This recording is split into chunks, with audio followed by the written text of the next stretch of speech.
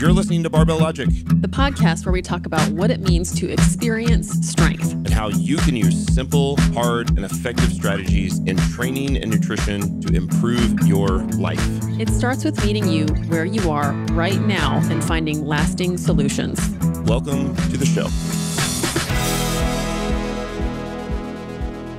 Greetings and welcome to the Barbell Logic podcast. I'm Dr. Jonathon Sullivan of Graysteel Strength and Conditioning in Farmington Hills, Michigan. I am a Barbell Logic online coach, and I also have my own practice here where we focus on people in their 40s, 50s, 60s, 70s, and beyond. I'm joined today by my associate coach and friend, Noah Hayden. He works with me here at Graysteel Strength and Conditioning, training people in their 60s and 70s and beyond. And I'm also joined by my friend and client, Nurse Ann Buszard, who's going to talk to us about her journey, not only as a healthcare professional, but as a master's athlete. And it's a great pleasure having both of you here today.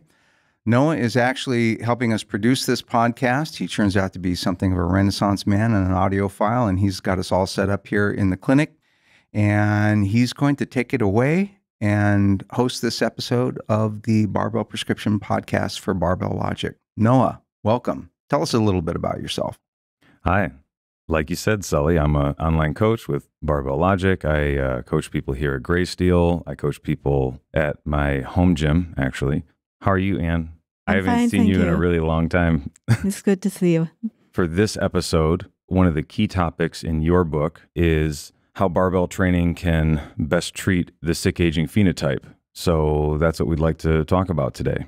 It's a good topic. Yep. So before we get into that, Sully, you're a physician. I am. You've done that for a while. Are you practicing right now? No, I was an emergency physician for about 25 years, and it's been about, what has it been, Ann? 2 or 3 years now. I retired from emergency medicine practice. I worked my last shift, I want to say 2.5, 3 years ago, and devoted my full time to teaching and our YouTube channel and writing articles and coaching here at Graysteel, and couldn't be happier. It was one of the best decisions I ever made. But I was a physician for a very, very long time, and that sort of formed my ideas about how we age and how we age well and unwell and what to do about it. And it propelled me into kind of doing a new kind of medicine on the other end of the health spectrum, and contributed to this development of this idea of the sick aging phenotype. I wanted to go back a little bit. When did you first decide you were going to pursue a career in medicine? When I was about 8 years old. 8 years old. Yeah, I was a biology nerd from the time I was a little boy. I was always interested in biology and living things. I went through a dinosaur phase, which I guess is kind of like biology, and also de rigueur for little boys. Every little boy has to go through a dinosaur phase. And then I discovered like books about microscopy and microbiology, and that stuff was fascinating to me.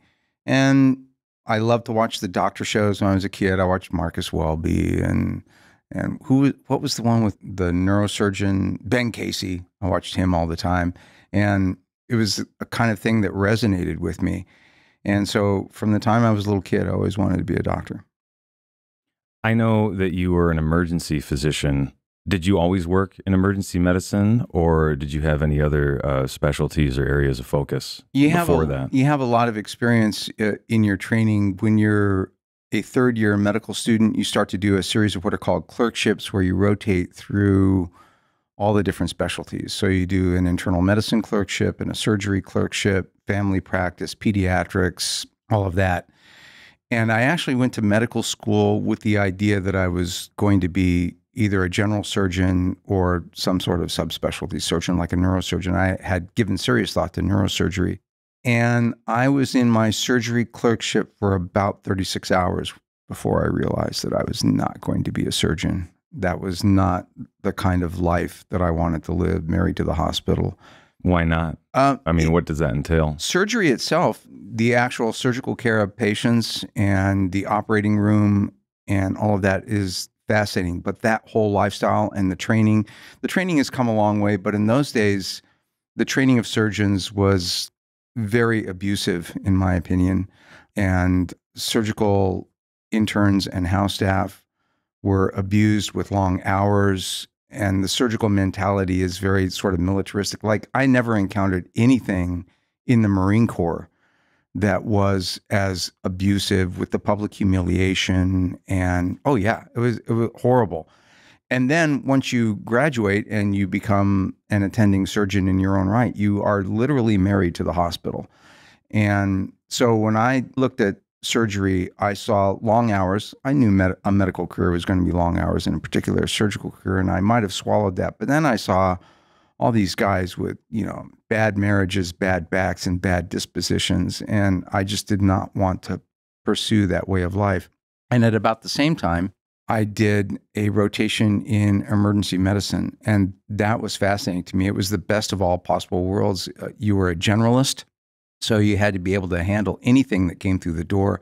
And I like that. And you had to be able to perform a certain number of surgical and invasive procedures, which at the time I thought was pretty cool. I actually don't think that's so cool anymore.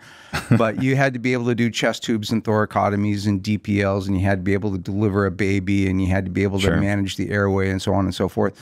So that was pretty cool. And this was the real kicker. Emergency medicines have a certain amount of control over their time because it's shift work. So when you're in the hospital, like, you're there, and there's like nothing else when you're in the emergency department. There's no breaks, there's no time for grab ass. There's nothing like that. When you're working, it's solid work from the beginning to the end of the shift. But when the shift is over and you go home, you're home. You don't get paged. You don't get called back to the hospital for a sick patient. Like, when you're not in the emergency department, you're not a doctor. You get to do other things with your time. And that was very appealing to me. So I don't think anyone likes being on call in any career. It was the most horrible thing ever. Yeah. Yeah. So, Ann, you were a registered nurse. You're retired now. Right. Where did you get your start in nursing? At Henry Ford Hospital. Now it's called the main hospital, but then it was the hospital. Okay. We didn't have all these sub areas. Sure. Spread up. But I started there, worked there probably till 1967, not 1867. And then I had my children, and I had agreed with my husband beforehand. He thought it was very important that I be home with them while they were preschoolers. And I agreed to that. So I stayed out of nursing until my youngest was a kindergartner. And then I went back to work full-time for a couple of years, and then I went part-time until they were in high school, probably. Okay.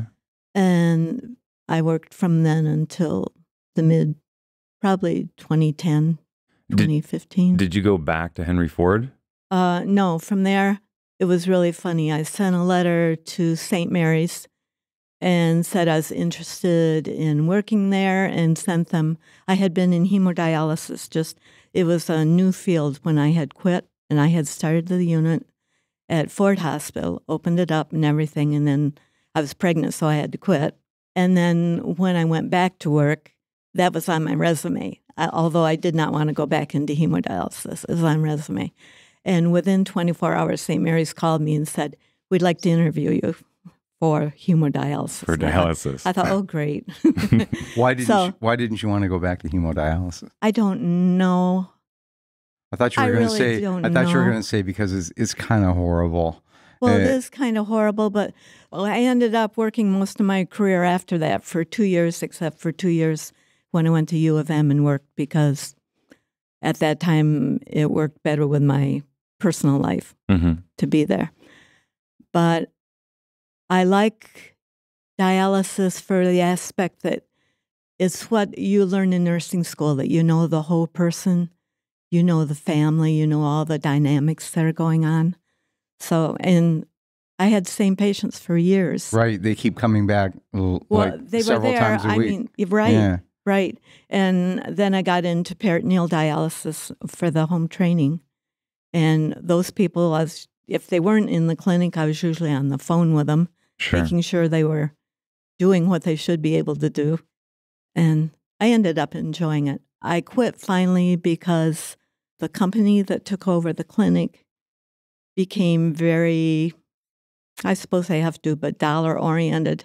Sure. And it was all about that, not about the patient care and the time that was allocated to the patient. So Yeah, I thought, I don't need this. I've never heard that story before. Right. So I quit. What kinds of people would go to the dialysis unit? Like, what kinds of patients did you have in general? You mean medically? Yeah. Yeah. What were some of the conditions that these people would have, or the reasons they were there? A few were hereditary situations, genetic disease, polycystics, or there was Alport's disease in a couple of the patients that we had. But most of them probably were hypertension or diabetes.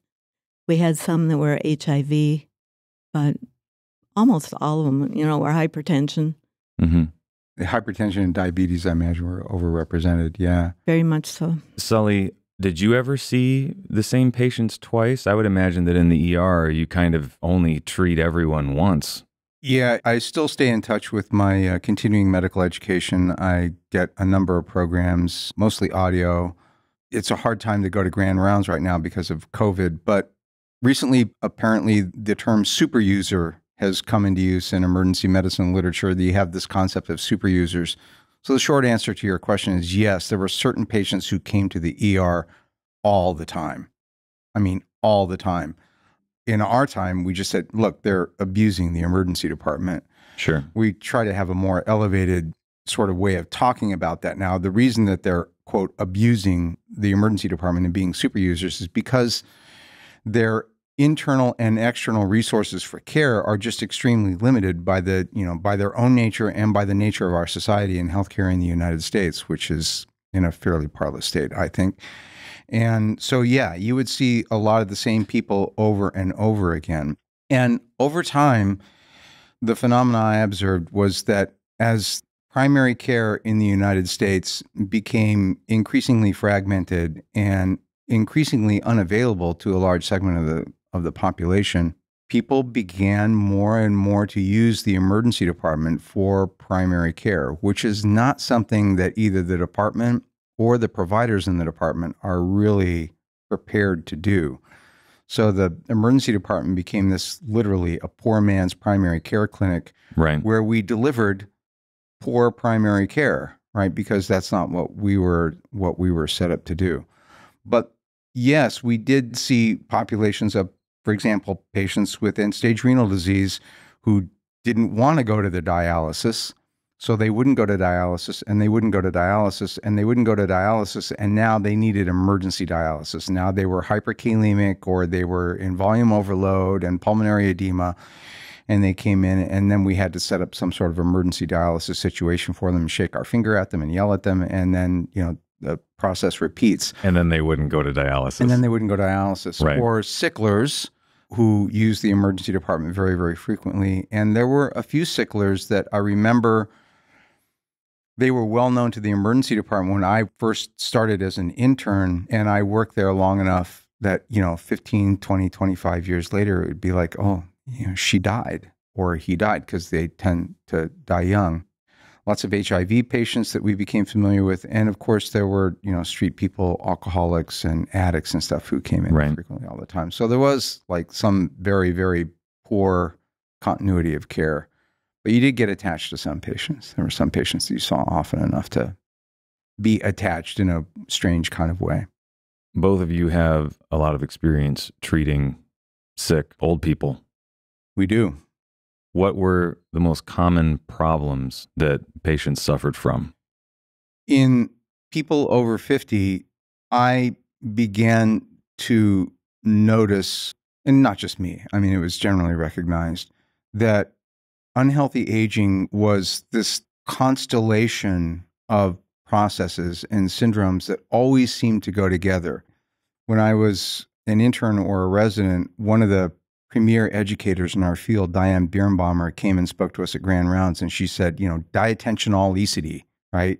Diabetes, hypertension, high cholesterol, and obesity. It's like they always go together. Diattentionality. And that was what I was seeing on the floors and in the emergency department. And people started talking about Syndrome X, this Syndrome X thing, which was, obesity, particularly visceral obesity, hypertension, hyperlipidemia, and insulin resistance and diabetes. And these things always went together. So, the resident would come to present a case to me and say, yeah, there's this lady here. She's got hypertension. And I'd say, and diabetes and hypercholesterolemia. Right.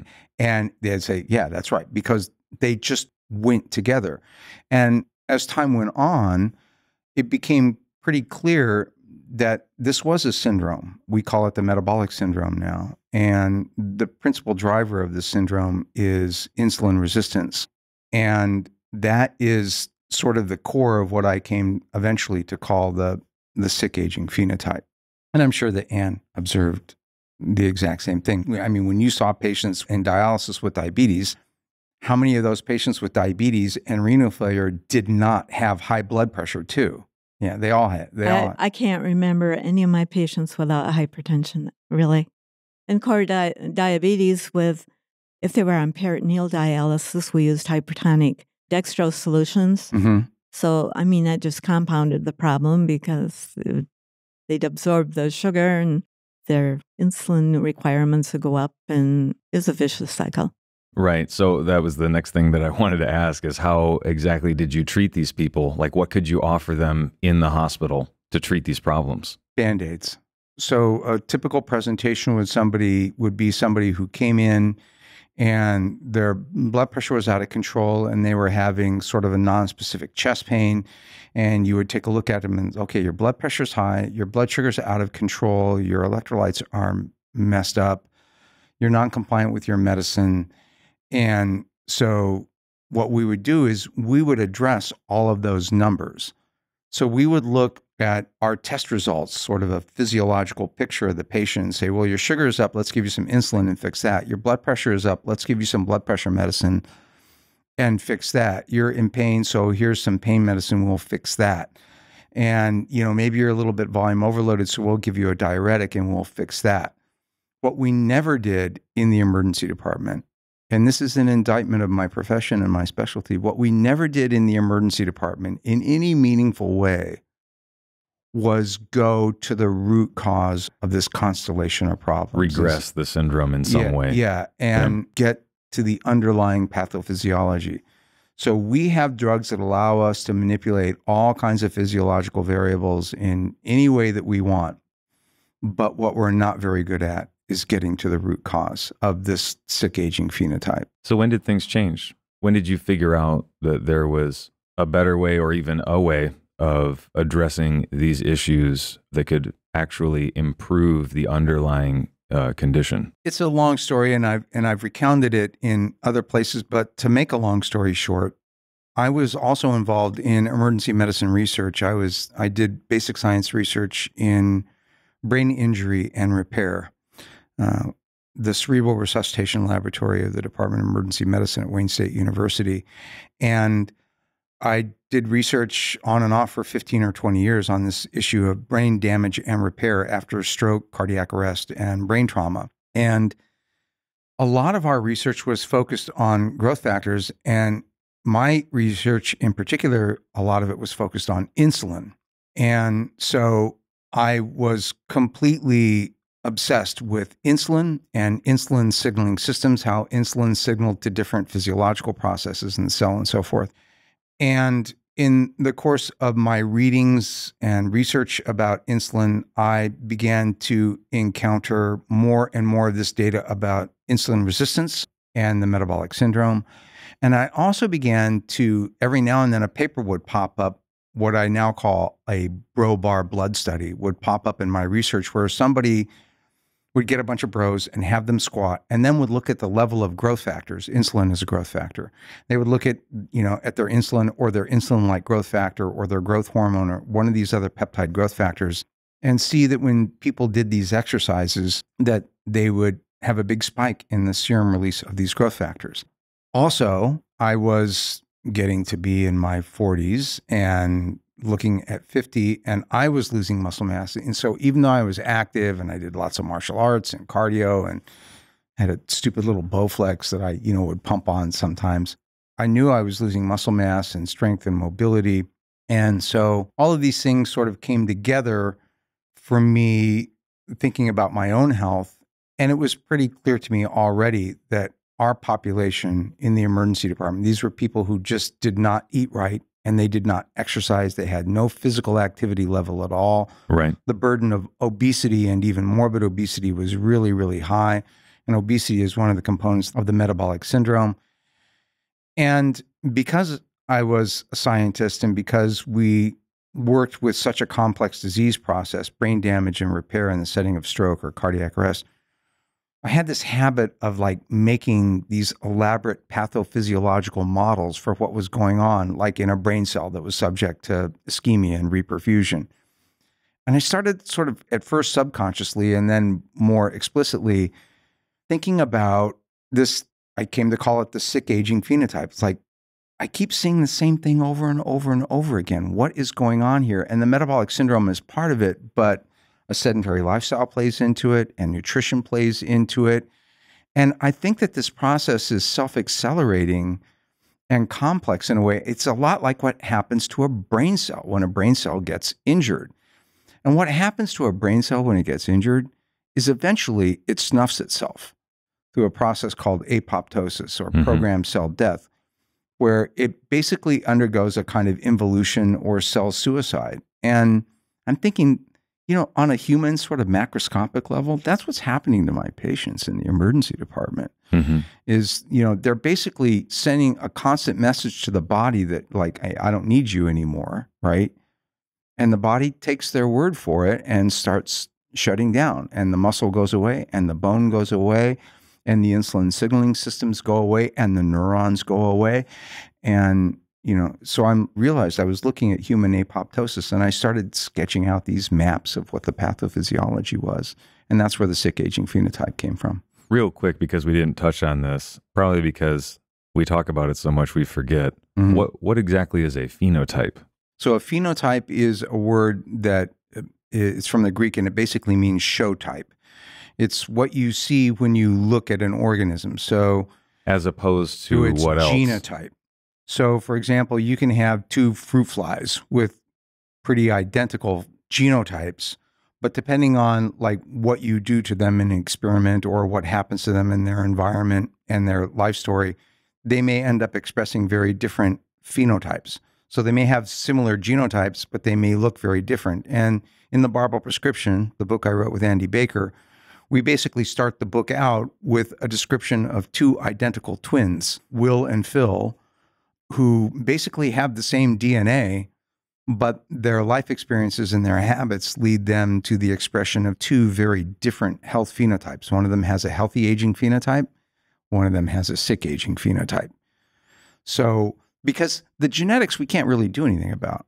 Right. Like if I'm born with lousy genetics, I have lousy genetics. I have the wrong parents. There's nothing I can do about that. But I can be born with a very, very good genetic endowment and still screw it up with my lifestyle. Right. Still make poor choices. Still make poor choices. Yeah.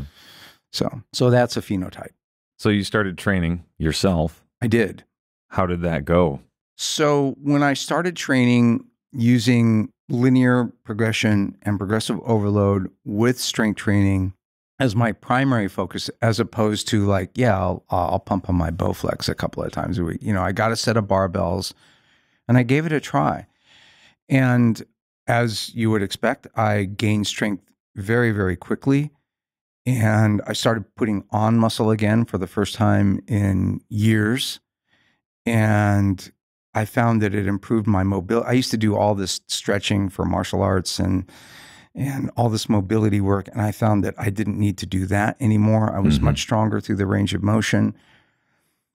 And I felt really good. And I knew that I was on to something special there. And then I began to look at the literature on strength training, the biomedical literature on strength training, in particular, the biomedical literature on strength training for older adults. And what I discovered was this whole universe of literature, a lot of it not very good, but some of it was pretty solid and was all pointing in the same direction, good and bad. It was pointing in the same direction, which was, again, a long story short, that this needed to be the focus of exercise medicine for an older adult, not something that they did like sort of in addition to their cardio. The foundation of it needed to be the keystone of an exercise medicine prescription. And I began, because I'm a physician, I began increasingly to think about it in terms of like medicine and as a prescription. And it was at about the same time that the American College of Sports Medicine started their Exercise is Medicine program or campaign, whatever you want to call it. And it was like this whole world opened up to me. And I remember thinking, like, where has this stuff been for my entire career and my entire education? Like, why wasn't I told, you know? And so that was a real singularity in my life and in my career, this realization. Is that around the time that you decided that you needed to start coaching other people? So the way that happened was I just started lifting on my own, and family and friends like, oh, yeah, I would tell them about it, and they would say, well, let me come over and try that. So they'd come over and try that, and I picked up right away that was a primary emphasis of that whole model of training. Yeah. And I had experience coaching movement as a martial arts instructor, and I was a former Marine sergeant. So like I tend to be kind of a controlling kind of person. So I would just coach people, right? And they would come over to lift. And so I wouldn't just let them try it out. Like I would coach them. And in due course, I became a coach myself. And so initially I was coaching people out of my garage, but as I got more and more into it and more into the literature, and I came to realize more and more what a profound medicine this could be, I decided, I want to do this part-time. So we found this like little closet space. Ann remembers it. Our first gym, which was like in a tiny little room in a rotten, old, decrepit warehouse, and started coaching people part-time. And then more and more people started showing up, and we had to move into a bigger space. And before I knew it, I was like, well, I think I want to do this full-time. I met you in that place too. And when I pulled in the driveway, I thought, no, this building's condemned. I got the wrong address. And, there's a training camp really soon. And like, how am I going to get there? It was the Paper Street Soap Company. Yeah. And I remember going upstairs and thinking, this has got to be a haunted house. Like, there's no way. It was a haunted house. They did a haunted house every year. And good. Yeah. Eventually they nailed it. Eventually the city showed up and was like, yeah, you can't have, this place is like. Yeah. Someone might fall through the floor. Somebody might fall through the floor. The place was literally falling apart. I mean, it's impossible to describe. One day we were going up the stairs. It was a couple of days after a heavy rainstorm, and there were mushrooms growing out of the wall. I mean, it was that kind of, it was that kind of place. Horrible. And how did you hear about all of this? Well, it started in probably 2015. There's an old cliche, it sneaks up on you like a thief in the night, but I started noticing I was losing strength especially in my legs. I would kneel down to get something and have difficulty getting back up. And I couldn't open large lids on containers like my laundry detergent, which is rather important. And I was talking to my son about it. And I told him, I said, I don't want to go to a big box gym. I said, several of my friends have, and they were injured and they just quit. They wouldn't go back and they didn't start doing anything else. I said, right. I need to do something. He said, you need to go see Sully. He said, he's the best coach in the country for your demographic. And then I started getting all these emails and URLs from my son about this person named Dr. Jonathon Sullivan. And I read them, and it had articles that Sully had written, and I had one list that was rules for the gym. And I read through the rules, and one of the rules was that the coach would be yelling at you. And I called my son and I said, I am not going to a gym where someone's going to be yelling at me. And he said, no. He said, that's like the cues for when you're doing the lifts. He will be saying them loudly so that you will do them correctly. And I said, oh, okay. He said, have you made an appointment yet? And I said, no. I said, I have some things coming up in January I've got to take care of first. And so towards the end of January 2016 that I sent Sully an email and said I was interested in coming and talking to him. And we set up an appointment, and I came. And I had no idea what I was getting into. I didn't know what these racks were or anything. Right. My son had been doing it for a couple of years in shed setup that he had at his home in Virginia. But I never went out to see what he was doing. It's just about 8 o'clock at night. He'd say, okay, he said his friend, he had a peer that would work out with him so they could coach each other. And they'd go out and he'd disappear for a couple hours and come back exhausted. And I didn't know what he was doing out there. And I was never curious enough, I guess, to go look.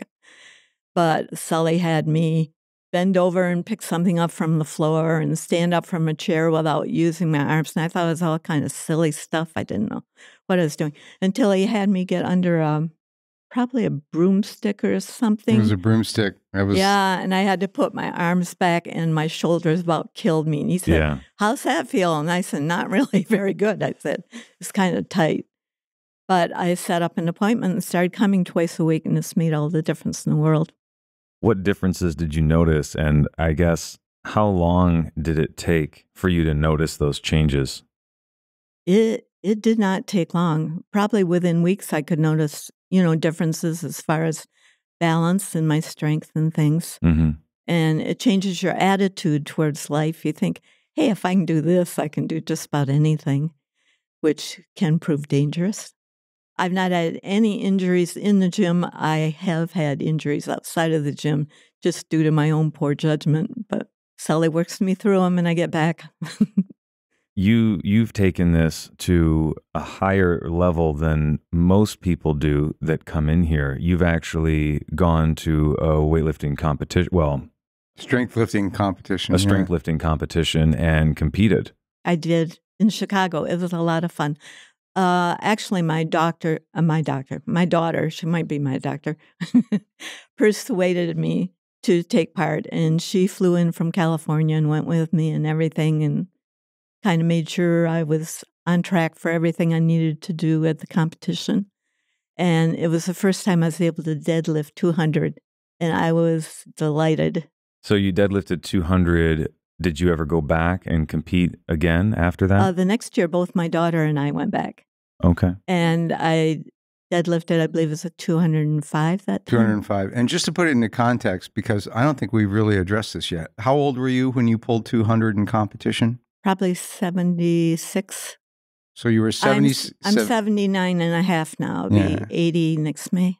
So 76 years old, and you went to competition. You also did the squat and the press. Correct. And then you pulled 200 pounds. And then the other thing that I remember about that was not only that made us fantastically proud and had an extraordinary performance on the platform, but the other thing that I think I want to put out there was that we actually didn't train you for that competition. Like, we kind of kept you on your program. You were on a heavy, light, medium structure at that time. And then what we did was, like, we had her do a couple of weeks before the meet, we had her do some singles, and then we gave her a quick taper, and then took her to the meet. And it's so we didn't even actually just do competition training for her. And she just went and killed it. And there was a video of that. Yeah, that got picked up by Good Morning America, I believe. Got picked up by Good Morning America. They should have had you guys on the show. Yeah, broke the internet. Yeah. So pretty awesome. And then she went back the next year and did it again. And then like most of our masters who go to competition, it's that was fun to do that once or twice. And then it's I'm done. Yeah. A little stressful sometimes. The worst part is the outfit you have to wear. Yeah. I call it a slinky. Sausage casing, Yeah. Exactly. Have you ever had any setbacks or issues that you've had to deal with? Last year, April, my brother in Tennessee had to have emergency open heart surgery. And so I drove down there from here. It was about a 12-hour drive. And I did not get out periodically and walk around or anything. I just drove straight, stopped for gas, and that was it. And then when I was down there all week, I sat around the hospital, didn't do much of anything. Drove back the same way, and it really affected my hips. And I ended up having prolotherapy and cortisone injections and all that stuff. And Sully just let me do whatever I was able to do until we got through it. Right. And I'm still kind of working back from it now because of the lockdown. So that was the next thing I wanted to ask you is how has the pandemic situation affected your training? I know that you did our at-home lockdown workout for several months. I did 3 months, I think. Yeah, just about 3 months. Yeah. And Barbell Logic was extraordinarily generous. They allowed us to use their platform at no cost for our Graysteel clients. So I was able to coach people through video. And Ann was one of those who, just latched onto that COVID lockdown program and did it religiously. And when she came back, as with all the people who did that program religiously and kept moving, it was not ideal. But when they came back, the ones who did it 2 or 3 times a week were stronger and had, better movement when they came back and got under the bar. So yeah, much less ground to recover. Yeah. Exactly. And I just had dumbbells, different weight dumbbells that I used at home. How important do you think this physical gym is to your training? I mean, do you think that you could do this by yourself? I might be able to do it by myself. I don't think I would do it by myself. Just because of the accountability of a coach? Accountability, or and direction? I don't think I'd feel safe. What about training partners that you've had at the gym? Like, how much do you think having training partners helps you stick to a training habit like this? I don't know that has positive effect. I enjoy them. I enjoy the people. Sully's the one that has the effect. If I didn't have him, I wouldn't be training. Oh, that's sweet. It's true. Yeah, I mean, what can I say to that? I will say that Ann is, like most of our clients, she's a long-term client, right? She's been with us for a long time. And so she's part of a crew, that 9:30 crew that comes in and trains. And Ann is a really central part of our community. And I think that that's one of the things that people get out of training in a physical gym or clinic like this is that there's a real sort of community that builds up and friendships that build up. And I think that that's terribly important. And especially in our population where isolation is a problem, right? That sort of social isolation that a lot of people, especially now, right, with the pandemic, that kind of social isolation that takes over as people get older, if family moves away and, lose our significant others and so on and so forth. So not only that, but where I live, all of my close friends have either moved north, moved south. One very close friend that was still in the area died last year. And most of my relatives are within 200 miles or so. Mm-hmm. So really, this is my main community. It's the gym. It's like a family to me. it really is. And you've experienced this, Noah. You know what we've got here. It's pretty extraordinary, actually. It's really hard for it to not feel like a family. Yeah, it really does. I think that it's critical to have a group of like-minded people that you can sort of share this with because it gets difficult at times.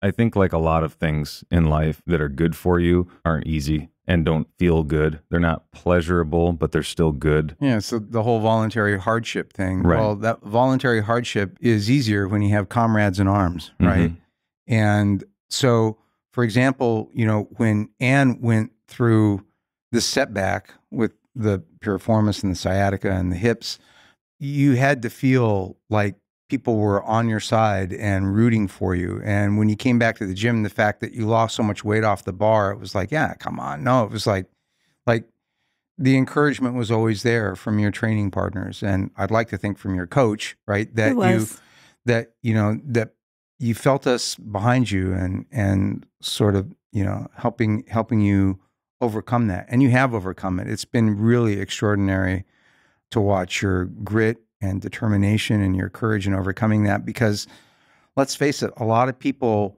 would encounter a setback like that. And, well, that's a reason to stop moving, right? That's a reason to just sort of like give up.